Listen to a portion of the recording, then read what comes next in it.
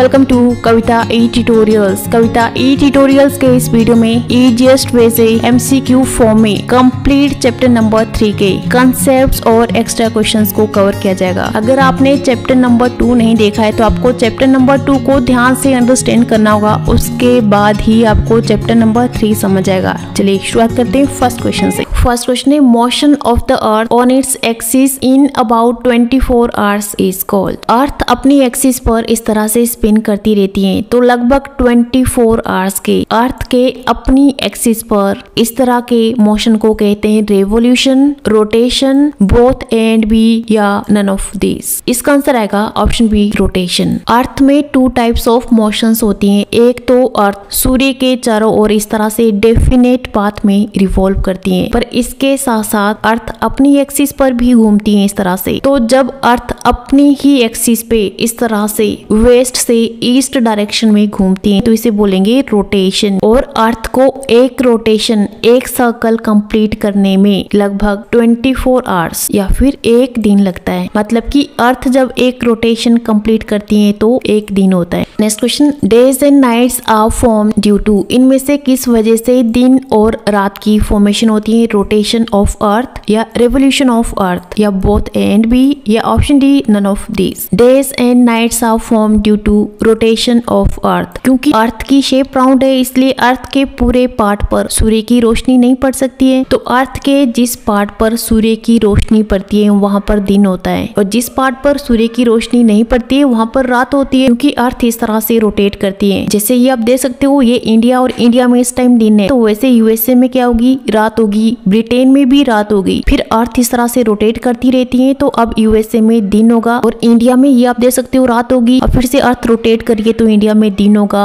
USA में रात होगी, ब्रिटेन में भी रात होगी। तो अर्थ की रोटेशन की वजह से ही दिन और रात की फॉर्मेशन होती है। Next question, motion of the earth around the sun is known as. अर्थ इस तरह से सूर्य के चारों ओर चक्कर लगाती है तो अर्थ की सूर्य के चारों ओर इस तरह की मोशन को कहते हैं revolution, rotation, both and B या option D none of this. इसका आंसर आएगा ऑप्शन ए रेवोल्यूशन। तो इस तरह से अर्थ सूर्य के चारों ओर एक डेफिनेट पाथ में चक्कर लगाती है जिसे बोलते हैं रेवोल्यूशन। और अर्थ को सूर्य के चारों ओर एक चक्कर को कंप्लीट करने में 365 डेज, 6 आवर्स और 48 मिनट्स का टाइम लगता है। और लगभग 365 डेज में अर्थ जब सूर्य के चारों ओर एक रिवोल्यूशन कंप्लीट करती है तो इसे बोलते हैं 1 ईयर। मतलब 1 ईयर 365 डेज का होता है। और अर्थ की तरह सभी प्लैनेट्स भी सूर्य के चारों ओर एक डेफिनेट पाथ में इस तरह से रिवॉल्व करते हैं और इस डेफिनेट पाथ को बोलते हैं orbit. Next question, change of seasons happen due to. इनमें से किस वजह से सीजन्स चेंज होते हैं? जैसे समर्स के बाद रेनी सीजन आता है, रेनी सीजन के बाद विंटर्स की फॉर्मेशन होती है। तो इस तरह से ऋतुएं क्यों बदलती हैं, सीजन्स क्यों चेंज होते हैं? Due to tilted position of earth या due to revolution of earth या बोथ एंड बी या option D none of this. इसका आंसर आएगा option C both and B. क्योंकि अर्थ टिल्टेड है और साथ में अर्थ सूर्य के चारों ओर रिवॉल्व करती रहती है इसलिए ऋतुएं बदलती हैं, सीजन्स चेंज होते हैं। क्योंकि अर्थ सूर्य के चारों ओर इस तरह से चक्कर लगाती रहती है। मतलब अगर अर्थ सूर्य के चारों ओर इस तरह से चक्कर नहीं लगाती तो कभी भी सूर्य की किरणें अर्थ पर नहीं पड़ती। तो सीजन्स की फॉर्मेशन का सबसे मोस्ट इंपोर्टेंट फैक्टर क्या है? Revolution of earth. अर्थ सूर्य के चारों ओर रिवॉल्व करती है, चक्कर लगाती है। अब सन रेस की वजह से अर्थ पर गर्मी तो पड़ती है, पर अर्थ में तो विंटर्स भी आती हैं, साथ में स्प्रिंग सीजन भी होता है और साथ में ऑटम सीजन भी आता है, पतझड़ भी आता है। तो डिफरेंट सीजन्स की फॉर्मेशन क्यों होती है? क्योंकि earth is not straight upright, earth is tilted. अर्थ अपनी एक्सिस पर 23.5 डिग्री एंगल पर टिल्टेड है इस तरह से। क्योंकि अर्थ टिल्टेड होती है इस तरह से और जब अर्थ सूर्य के चारों ओर रिवॉल्व करती है तो अर्थ को सूर्य के चारों ओर चक्कर लगाने में 1 साल लगता है। तो 1 साल में डिफरेंट मंथ्स में अर्थ की पोजीशन डिफरेंट होती है इस तरह से। जैसे आप देख सकते हो जून के मंथ में अर्थ की पोजीशन इस तरह से होती है। जून के मंथ में सूर्य की किरणें नदन हेमिस्फीयर पर पड़ती है। उसी तरह से दिसंबर के मंथ में अर्थ की पोजीशन इस तरह से होती है। मतलब दिसंबर के मंथ में सदर्न हेमिस्फीयर में गर्मी होगी होगी, जबकि नॉर्दर्न हेमिस्फीयर में विंटर्स होगी। Next question, what is earth day?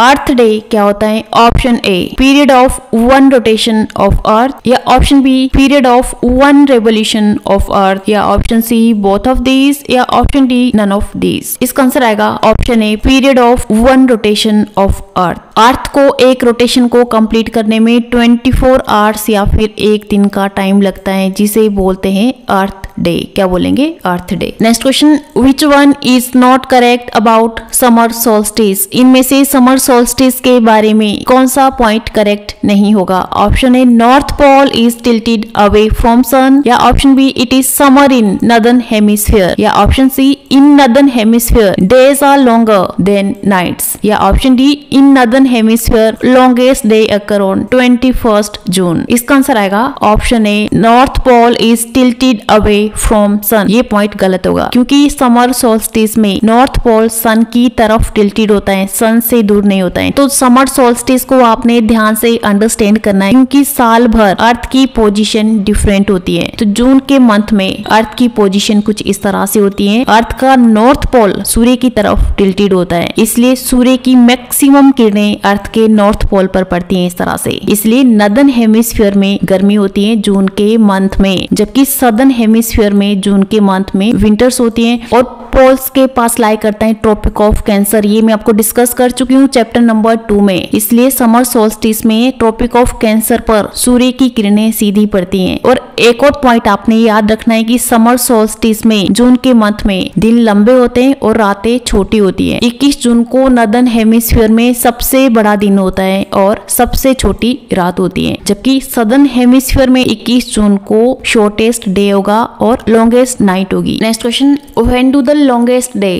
and shortest night occur in the southern hemisphere? southern hemisphere में सबसे लंबा दिन और सबसे छोटी रात कब होती है? 22 दिसंबर, या 21 मार्च, या 22 सितंबर, या none of this. southern hemisphere में सबसे लंबा दिन होता है 22 दिसंबर को। इसका आंसर आएगा ऑप्शन ए। समर सोल्स्टिस की तरह आपको विंटर सोल्स्टिस को भी ध्यान से अंडरस्टैंड करना होगा। विंटर सोल्स्टिस में दिसंबर के मंथ में अर्थ की पोजीशन जून के मंथ से बिल्कुल अपोजिट होगी। मतलब यहाँ पर north pole will be tilted away from सन। यहाँ पर सूर्य की किरणें किस तरह से पड़ेगी? इस तरह से सूर्य की किरणें दिसंबर के मंथ में साउथ पोल पर सीधी पड़ेगी। मतलब दिसंबर के मंथ में सदर्न हेमिस्फीयर में गर्मी होगी और नॉर्दर्न हेमिस्फीयर में विंटर होगी। क्योंकि यहाँ पर नॉर्थ पोल के पास लाई करती थी ट्रॉपिक ऑफ कैंसर, उसी तरह से साउथ पोल के पास यहाँ पर लाई करेगी ट्रॉपिक ऑफ कैप्रिकॉर्न। दिसंबर के मंथ में सदर्न हेमिस्फीयर में दिन कैसे हो गए? लंबे हो गए, जबकि रातें छोटी होगी। इसलिए सदर्न हेमिस्फीयर में 22 दिसंबर को सबसे लंबा दिन और सबसे छोटी रात होती है, जबकि नॉर्दर्न हेमिस्फीयर में 22 दिसंबर को सबसे छोटा दिन होगा। Next question, when the whole earth experiences equal day and night the position is called? जब पूरी अर्थ में दिन रात इक्वल होते हैं, अर्थ की इस पोजीशन को कहते हैं इक्विनॉक्स, इक्विडेज, इक्विनाइट्स, या इक्विलिब्रियम। इसका आंसर आएगा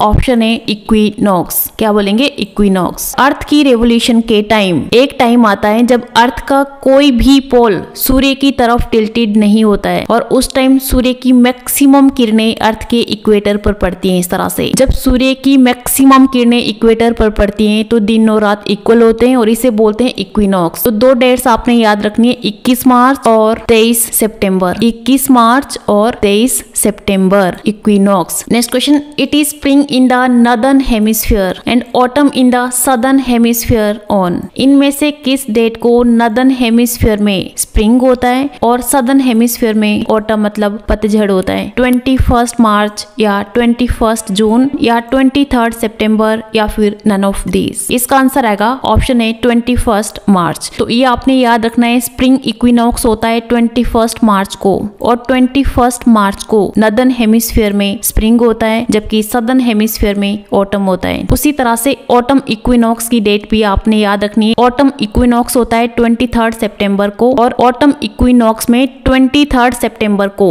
नॉर्दर्न हेमिस्फीयर में ऑटम होगा, जबकि सदर्न हेमिस्फीयर में स्प्रिंग होगा। Next question, the sons raise fall vertically on the tropic of dash on 21 जून। 21 जून को इनमें से किस पर सूर्य की किरणें सीधी पड़ती हैं, ट्रॉपिक ऑफ कैंसर या ट्रॉपिक ऑफ कैप्रिकॉर्न या इक्वेटर या फिर नन ऑफ दीज। इसका आंसर आएगा option A tropic of cancer. ये सभी डेट्स आपने याद रखनी है, सभी डेट्स काफी इंपॉर्टेंट है। 21 जून को सूर्य की किरणें सीधी पड़ती हैं ट्रॉपिक ऑफ कैंसर पर, जबकि 22 दिसंबर को सूर्य की किरणें सीधी पड़ेगी ट्रॉपिक ऑफ कैप्रिकॉर्न पर। साथ में आपने याद रखना है समर सोल्स्टिस होता है 21 जून को, जबकि विंटर सोल्स्टिस होता है 22 दिसंबर को, स्प्रिंग इक्विनॉक्स होता है 21 मार्च को और ऑटम इक्विनॉक्स होता है 22 सितंबर को। Next question, the earth orbit is. अर्थ सूर्य के चारों ओर इस तरह से एक डेफिनेट पाथ में रिवॉल्व करती है जिसे बोलते हैं ऑर्बिट। ऑर्बिट की शेप कैसी होती है, सर्कुलर, रेक्टेंगुलर, एलिप्टिकल या फिर स्फेरिकल। इसका आंसर आएगा ऑप्शन सी एलिप्टिकल। तो ये आप देख सकते हो ये ऑर्बिट और ऑर्बिट की शेप होती है elliptical. Next question, the poles experiences about 6 months of day and 6 months of night because of. इनमें से किस वजह से पोल्स में 6 महीने दिन होता है और 6 महीने रात होती है। First option, the tilt of the earth on its axis या स्फेरिकल शेप ऑफ अर्थ या एलिप्टिकल शेप ऑफ ऑर्बिट या नन ऑफ दिस। ऑर्बिट की शेप एलिप्टिकल होती है, ये पॉइंट आपने याद रखना है। साथ में अर्थ की शेप स्फेरिकल होती है, ये पॉइंट भी आपने याद रखना है। पर पोल्स में 6 months डे और 6 months नाइट क्यों होती है? Due to tilt of the earth on its axis, क्योंकि अर्थ अपनी एक्सिस पर झुकी हुई है। तो जब अर्थ का नॉर्थ पोल सन की तरफ होता है उस टाइम नॉर्थ पोल में 6 month डे होता है और साउथ पोल में नाइट होगी, और जब अर्थ का साउथ पोल सन की तरफ टिल्टेड होगा उस टाइम साउथ पोल में 6 months तक दिन होगा और नॉर्थ पोल में नाइट होगी और vice versa. Next question, Australia is located in. इनमें से किस हेमिस्फीयर में ऑस्ट्रेलिया लोकेटेड है? नॉर्दर्न हेमिस्फीयर या सदर्न हेमिस्फीयर या ईस्टर्न हेमिस्फीयर या वेस्टर्न हेमिस्फीयर। इसका आंसर आएगा ऑप्शन बी सदर्न हेमिस्फीयर। तो ये आप देख सकते हो ये ऑस्ट्रेलिया जबकि ये इक्वेटर। तो ऑस्ट्रेलिया इक्वेटर से किस साइड लोकेटेड है? साउथ की ओर, इसलिए ऑस्ट्रेलिया सदर्न हेमिस्फीयर में लोकेटेड है। Next question, in which season Christmas is celebrated in Australia. Australia में क्रिसमस किस सीजन में सेलिब्रेट किया जाता है? विंटर सीजन या समर सीजन या ऑटम सीजन या फिर स्प्रिंग सीजन। इसका आंसर आएगा ऑप्शन बी समर सीजन। पर क्रिसमस तो सेलिब्रेट की जाती है 25 दिसंबर को, पर 25 दिसंबर को तो इंडिया में विंटर्स होती है, ऑस्ट्रेलिया में उस टाइम समर सीजन क्यों होगा? क्योंकि ऑस्ट्रेलिया लोकेटेड है सदर्न हेमिस्फीयर में और सदर्न हेमिस्फीयर में दिसंबर के मंथ में गर्मी होती है। Next question, a year with 366 days is called. 366 days के ईयर को कहते हैं leap year, normal year, both and B या option D none of these. इसका आंसर आएगा option a leap year. Leap year में टोटल 366 डेज होते हैं और लीप ईयर हर 4 साल के बाद आता है। अब बात करते हैं कि लीप ईयर में टोटल 366 डेज क्यों होते हैं? क्योंकि अर्थ को सूर्य के चारों ओर रिवॉल्व करने में 365 डेज, 6 आवर्स और 48 मिनट्स का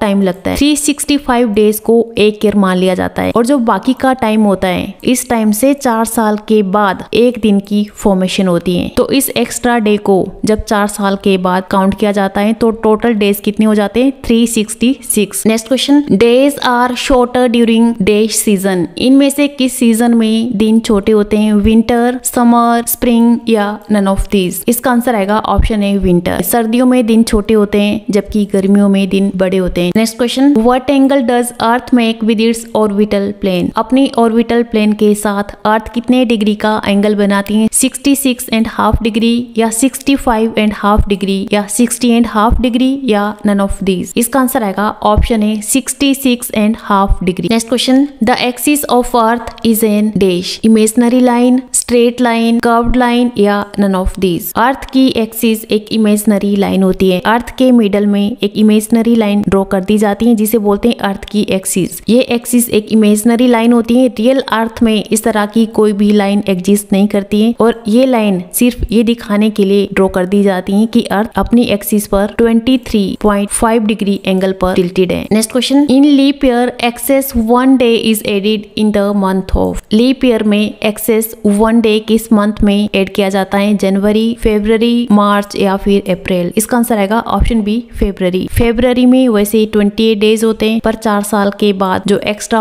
1 डे ऐड किया जाता है तो इस वजह से फरवरी में 4 साल के बाद टोटल 29 डेज होते हैं। This is all. Last question आपने सॉल्व करना है और आंसर आप कमेंट करोगे। The circle that divides the globe into day and night is called. Circle जो ग्लोब को डे और नाइट में डिवाइड करता है इसे बोलते हैं सर्कल ऑफ डार्कनेस या circle circle of day and night या सर्कल ऑफ इल्यूमिनेशन या नन ऑफ दिस? आंसर जरूर कमेंट कीजिए। ये थे आज के एनसीईआरटी क्लास 6 ज्योग्राफी के चैप्टर नंबर 3 के एमसीक्यूज। बाकी नेक्स्ट चैप्टर की एमसीक्यू की वीडियो के लिए नेक्स्ट वीडियो जरूर देखिए और वीडियो से रिलेटेड डेली अपडेट्स के लिए कविता ई ट्यूटोरियल्स को सब्सक्राइब कीजिए, बेल आइकन पर प्रेस कीजिए, वीडियो को ज्यादा से ज्यादा अपने दोस्तों के साथ शेयर कीजिए। मिलते हैं नेक्स्ट वीडियो में, तब तक के लिए थैंक यू। जय हिंद, जय भारत।